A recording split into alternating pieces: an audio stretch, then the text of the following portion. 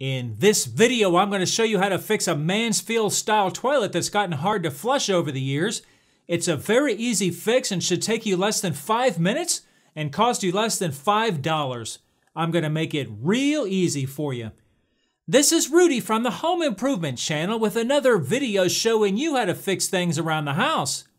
If you're a subscribed member to my community, then welcome back. If you're new to this channel, consider clicking that subscribe button below, and please like this video if you found it helpful for you. Okay, so without further ado, let's dive right in. All right, so what we have here is a toilet that's pretty hard to flush. You can flush it if you push hard enough, but we don't want that. Just make sure and shut off the water. Makes the job a lot easier. Then go ahead and flush the toilet and get as much of the water out as you can.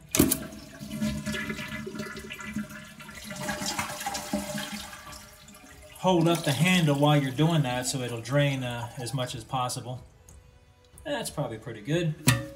Go ahead and pull the fill hose out and set it aside somewhere. Unscrew the top here. This is what they call a Mansfield style flush valve. So you know when you go to get the replacement. So we need to pull this handle out of here. So carefully kind of do that. And just kind of work it through there like so. And pull this out of here. So we have this washer here on the bottom, and this is the culprit of your problem. The washer does fit into a groove.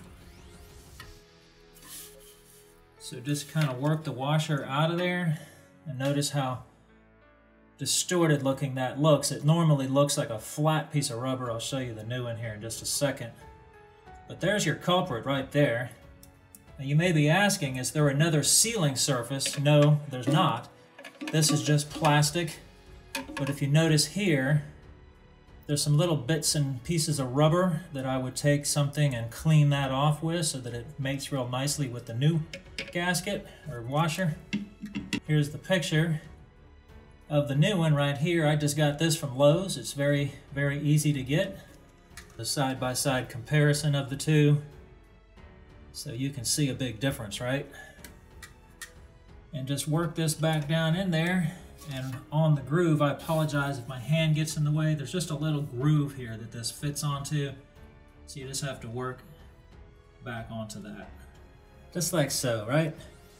So I'm gonna go clean up the piece right here and I'll be right back. So just some running water and a fingernail took care of that.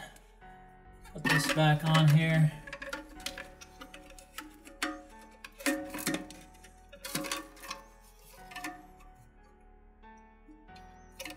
And just slip this back over that. Carefully, you don't want to bend this too much. There we go, like so. Put your hose holder back on.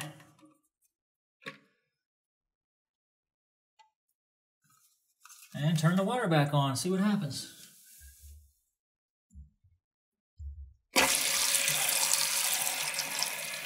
All right, let's see what happens. Oh yeah, just like butter.